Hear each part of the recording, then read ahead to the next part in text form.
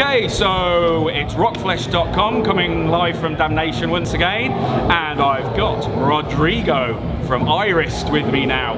Thanks for spending some time with us. Thank you so much for having me. Pretty much fresh off stage. Yes. How do you think it went? How do you think it went? I thought it was pretty damn good. I agree.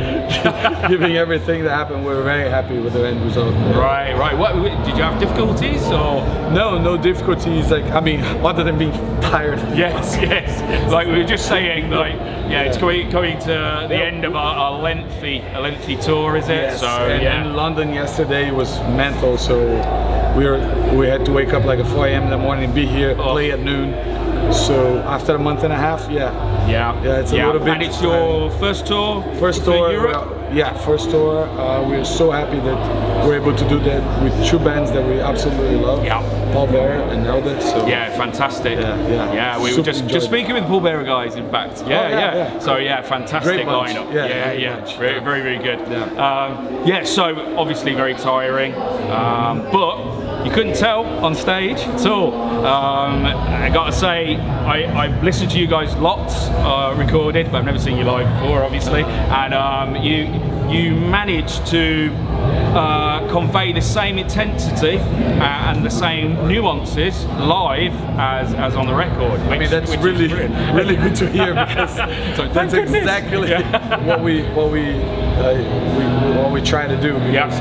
We hadn't played stage that big before, right? And we were like a little bit worried that, you know, in small stages we feel comfortable. But but then in a big stage like this magnitude, and also the psychological part, like we're playing with bands that we're like huge fans. Exactly. And then we're thrown in that, and then we're like, okay, how is this gonna go? And then, but the feedback we got after the show was a lot of people like, oh, I learned about you guys because of the festival. I saw the lineup, and I was blown away, and you know, I was there at the merch table, and I was like so happily surprised. And that's one of the joys of playing a festival, isn't it? They reaching new people, new crowd. So, but very happy, and the same exact feedback that you just described. No, I think you guys totally owned the stage. You didn't look like you were nervous at all, or kind of out of place at all. I think we were just fucking tired. just doing it. Muscle memory now, almost. Yeah. So for those who don't know Irist, I'd say if you're a fan of Gajira, then there's a lot there in the guitars. The vocals are very intense, brutal, your vocals, in a good way. I think there's loads of elements there, in fact.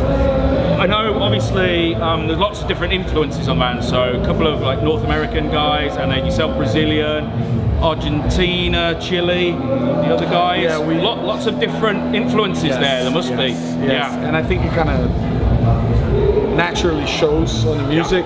I don't know, we don't make a point or an effort to do that, but it just kind of pops like naturally in the music. I always feel very like pleased when I hear our name put into this in the same sentence as those big bands. Like it's too much almost. Very honored, but like I think this attempt to try to always like make sense of our music, it became a funny thing to us. We have gotten so many weird fucking labels at this point. Really? Oh God, tell us some, because I'm renowned in my reviews for coming up with hyphenated labels to try and explain bands. So have fun at it. We're gonna email you a list. But basically, just on the top of my head, there was some publication I forgot, like this, called this pen metal.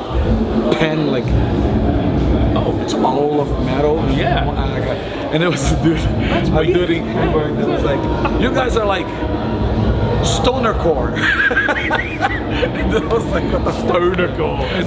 Stoner. Not even I've come up with that one. It's like, so all we do is like, we just let shit flow, and that's all. You just are you. This is all. We always say that's a good sign for a band. Pablo writes the bulk of the music. Right. The way we write is like Pablo writes most of the guitar and the drums. Okay. Then sends it over to me. I write vocal lines. Then Pablo and I and Adam sit at his studio, and then we start picking and choosing things. We stay a good bit of time on each song, like over a month, sometimes months. Same song, and then it comes out the way it does. But, yeah. So our classic question is always writing, recording, playing live. What's the order of enjoyment for those? I personally enjoy all of it. Yeah. All of it, every single bit of it. For me, like even the part that is just like thinking about music in a more objective way, like distancing yourself, I enjoy that too. Yeah. But then again, I'm sitting on a chair calling out commands. Like Pablo is actually writing. And then I want it to sound like this. Adam is like in the computer, like figuring out plugins and shit, and I'm like, nah, I don't like it. So if I ask them the same question, it'd be like, well, it's fine apart from but they still love it. They still love it. It's just a little more work for them than for me. Yeah, definitely. But you know, lead singer is supposed to be like that, right? Exactly. Yeah, I mean, I used to sing in bands, so yeah, exactly. It's like you've got to be like that. It's, it's part. It goes with the territory, doesn't it? Drummers are supposed to have like a stable job and be good in mathematics. Bassists are supposed to be quiet people. I don't know. Yeah. We've all got all the stereotypes of being in a band. Let's talk about the name, because it's it's basically a made-up word, isn't it? But composite of three different words. So speaking of which, like I'm when I'm not doing music, I went to school for linguistics and stuff, so I'm fascinated by words and things like that. Oh, brilliant. So yeah, the idea of Irist is like you get the root of the word is iris, you know, of the eye or whatever. Or maybe you can think about it as ire, like anger, and then the suffix st is like a person that does something, right? So it's somehow vague, but intentionally vague. And some people weirdly say that when it's written down, it kind of like similar to Christ, and I'm like, that was not I don't want to go there. I don't want to go there, but sure. I mean, if you think it's like very black metal sounding, I'll take it. Yeah, exactly. So take what you will, kind of thing. We've done it now. How people want to take it's their problem. Exactly. So with regards to things like the logo of Irist and the artwork and stuff, is that something that the band are heavily involved in? Yes. We're involved in everything. The artwork, we work with this guy called Alex Ackerman Long.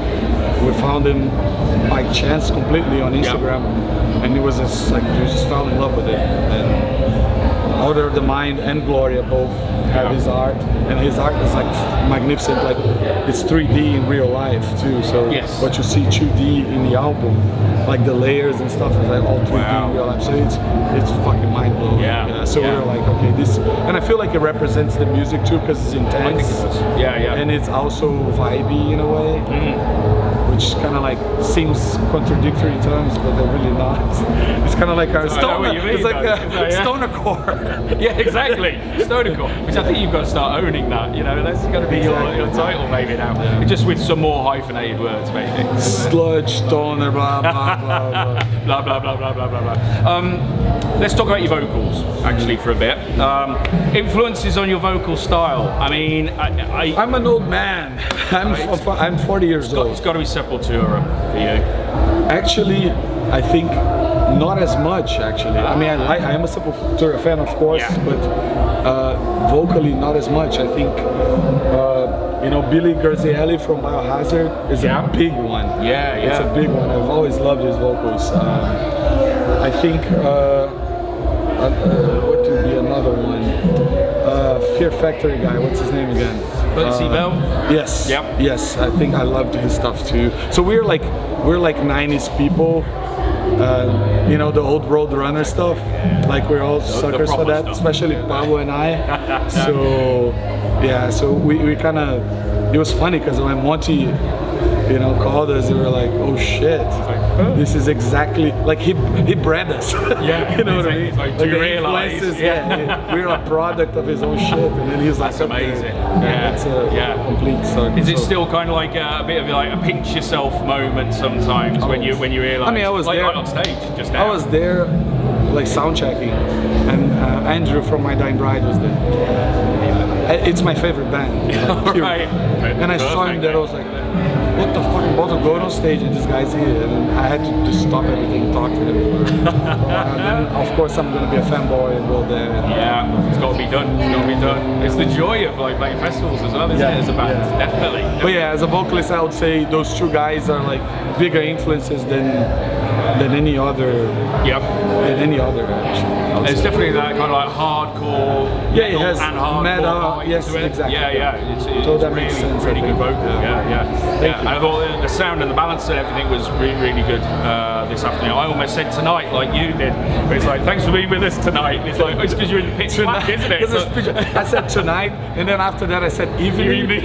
And then after that I was like, whatever. Is it day? And I was like, oh, whatever. No, it's pitch black in here anyway. It was like, I lost track of time. Yeah, and then, I mean, the other day, like in London, it's still the end of the tour, right? So we're so tired. Like, I was like, this is the last song for tonight, and it wasn't. like Pablo, like, it's not. We've got more. It's exactly what happened. Pablo was like, we got one more. What are you doing? I was like, oh, the drummer told me just that he wants to play another one. So this is especially just for you guys. Just for you guys. Yeah. It's always the thing, you know, you're the best crowd. Like, we all know, we've all done it in bands. Truly though, there are some special places that we played. I mean, of course, we enjoyed it all because it's all part of like our very first tour. Yeah. So everything is fucking special. As cliche as it sounds. It is. Understandable. It is the case. But there are some places that are truly special for us. You know, in England, like it's always special because that's where we recorded Order of the Mind. Yeah. So we spent a month in something in Southampton. Right. So that was really fucking cool experience. Living in a horse stable. As you do. These things have to be done for recording. We walked like 40 miles for the first pub every day. 40 miles, not 40 minutes.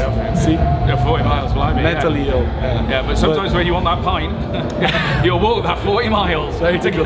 And then Belgium is also really special. Cool. Ghent, Belgium is really special because we play our first European show in Ghent, so it's also really cool. Of course, we had some places that were like fucking amazing. The response. Have you played the festival in Ghent? Desert Fest. We did play Antwerp and Ghent. It was also both of them sick. Porto was also crazy.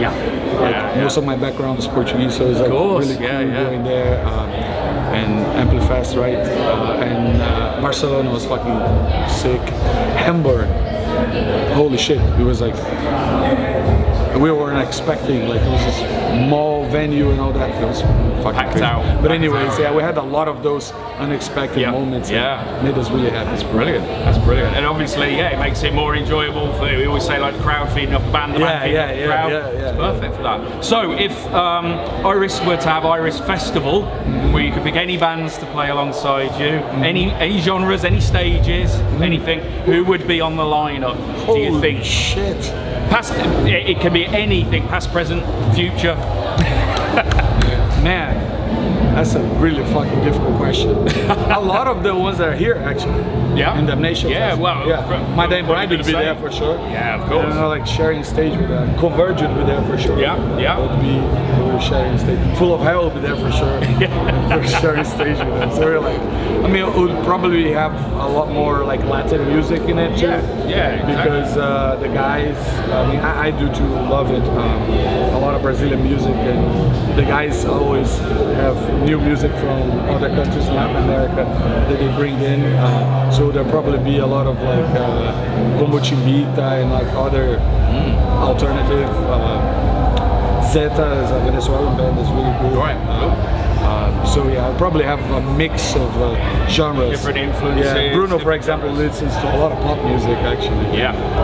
Really enjoys it. So we are very diverse. We're a diverse group of people. Yeah, yeah. And that obviously feeds into the uniqueness of the sound, you know, of the band. Yeah, you know. yeah, Otherwise, so. if you ever go very small, narrow, blinkered kind of influences, then you're just copying those almost, aren't you? So yeah, bringing it all in is perfect. Yeah. Brilliant. You'd be awesome to have a band like Sepultura too. Pablo is actually the biggest Sepultura fan. Oh right. But I'm also a big fan, and we each actually have a friend in common and stuff, like in Brazil. Cool. Yeah. That's where I live right now. But yeah, I think we could make a really good festival. I would need more time though to think about like a proper lineup. To curate it. Yeah, exactly. Yeah. But yeah, I mean, Gav's lineup for Damnation is the starting point, I think. So, you know, it's good. It's pretty good. Fucking sick. Yeah, we spoke to him like at Bloodstock about how he put the lineup together and stuff, and you just tell the excitement every year with him, you know, about bringing bands that he's really invested and loves, you know, and sharing them really with everyone. Awesome. I think that's why you get that great feel at this festival. So, it's been overwhelming actually. So what can we expect from you in the next kind of year, shall we say? Touring, writing? I mean, obviously you've got the recent EP, haven't you? Yes. Come out, so I'm not sure if you're writing more, recording more. So I hate to say that, but the state of like the industry right now for touring, it's really bad. Really difficult. It's really fucking difficult. This is like a really make or break point for us, to be completely honest, because it's so difficult to tour right now. Like there's just not enough, I think, money in the industry. Sure. It's just depleted after the pandemic, especially, and it's just difficult. Like you go to places and there's so many cuts to take. Like we're gonna be in difficult situation after this. So I hate to say that. Like to bring this kind of stuff on merch. I mean, they're big bands. Yeah, they're big bands that are canceling tours. Like way bigger acts than we are. Like canceling tours, and it's just I think for people to support the bands they really like, it's never been more important right now. We would love to do this more often. I cannot tell you like that we will. I just don't know. We're probably going to need some time to recoup. But we will have new music next year for sure. Okay, cool. That's for sure. We're going to have that. And hopefully a US tour, because we haven't done a US tour yet. Hey, have you not? Toured. Oh, I didn't realize that. This is our very first tour, so it's a European tour. We're probably going to tour the US. We want to tour the US. And we want to come back here next year. We want to. That's what we can hope for. Whether it can work out. But there will be new music. Cool. For sure. Excellent. Well, that's good to know. Well, thank you very much for talking with us, Rodrigo. Thank you so much for having me. So go check out Irist and buy some merch online. Go do it. Support these bands. We've been rockflesh.com. Thanks very much. Thank you.